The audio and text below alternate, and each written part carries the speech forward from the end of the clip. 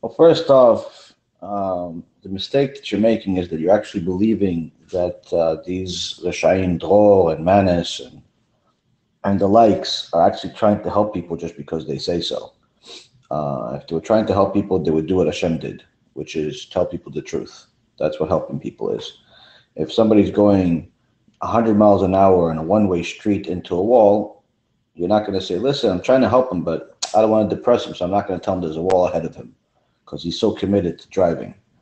You tell people the truth and you let people decide like adults. You treat people like adults and not decide for them of what they can and can't do, what they want to do, what they don't want to do. How do you know they don't want to do it?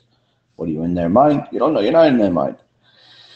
But that's what Drol thinks. That's what Manis thinks. That's what all the heretics think. They think that they're in everybody's minds and people simply can't handle the Torah as if Hashem made a mistake.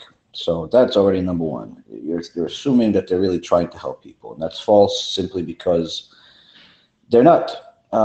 And they do a lot of different things in the open and even more things behind the scenes that I know of firsthand that would make you realize that they're actually even a lot more evil than I even discuss. I discuss things that they do against the Torah, but there's a lot of things that they do behind the scenes that people don't know about, and it's more pertaining to their personal stuff, but also shows what kind of characters these people are. So that's one. Two, you cannot give a general one-size-fits-all disclosure. By the way, everyone, and everything I'm saying is just for retarded people that can't handle the entire Torah. So, no, you can't. Why? Because you cannot tell people that you're giving them, in essence, a permission to violate the Torah because they're new. There's no such thing. Am Yisrael was brand new to the Torah at Mount Sinai, yet Hashem commanded them to fulfill the entire Torah on day one.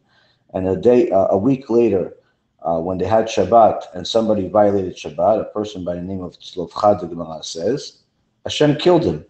That's it. Yeah, but he only had a Torah for a week. Tough luck. That's the reality. We're obligated to learn the entire Torah.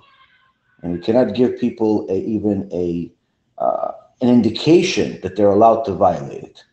On the same context, there is a reality aspect of it that there are certain people that are, and most people perhaps even, are weak. They're not able to handle the entire Torah right away because they're addicted to their desires. So with such people, you tell them, listen, you have to do this.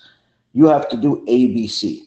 Now, if you can't do ABC because simply you just can't get your head around it to commit to doing ABC, that doesn't mean that you don't need to do ABC. You need to do all of it. But if you can't do all of it, doesn't mean you shouldn't do anything. At the very least, do A. At the very least, do B. Do something. It's better than nothing. But it doesn't mean that that's going to replace A, B, and C, and D.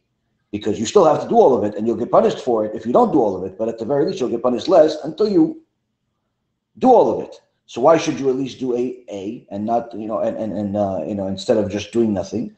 Because if you do A, you'll see that there is a benefit to it, and hopefully that gives you the strength, the spiritual and physical strength that you need to be motivated enough to do B, and then C, and then so on and so forth.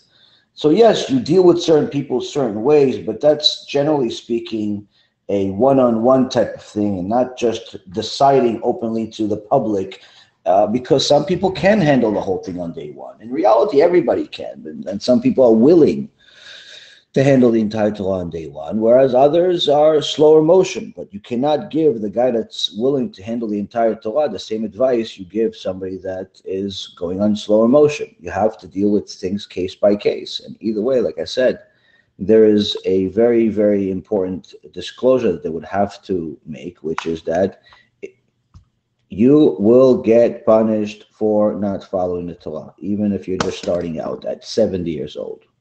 Why? That's the 13 Ikarim. That's the 13 principles of faith. Reward and punishment. The problem with that disclosure is that these people do not believe in punishment. Manis Friedman says that Hashem is going to say, I'm sorry to everybody that dies for putting us in the exile for 2,000 years, and no one will go to Gehenna. No one's going to get punished. So obviously he doesn't believe in punishment. Dol Kasuta says outright, do whatever you want. I promise you, nothing's going to happen to you. Shulchan Aruch should change. So again, you have to understand, you're not dealing with people that are trying to help Am Yisrael. You're dealing with people that are trying to help their bank accounts. That's it. Their bank accounts, their ego, and that's it.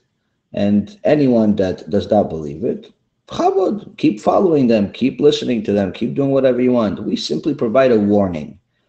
We provide a warning for anyone that wants to have their ears open for it. People don't want to listen, that's it. Don't listen. There's nothing we can do about it. At the very least, we provided the service that people will know that this is a danger. Unfortunately, not everybody listens. Many people do, but not everybody. There are always going to be these people that bark on us and make us as if we're the bad people because we're warning people from danger. So it's apparently that makes you a bad guy. So because no one else is warning, so therefore by default it's a bad thing.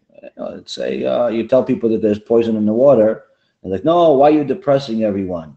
Let them drink and and enjoy. Okay, but they're all gonna die if they continue drinking. No, why do you have to say that? Why do you have to be so negative? It's complete stupidity, but not stupidity because people are not smart.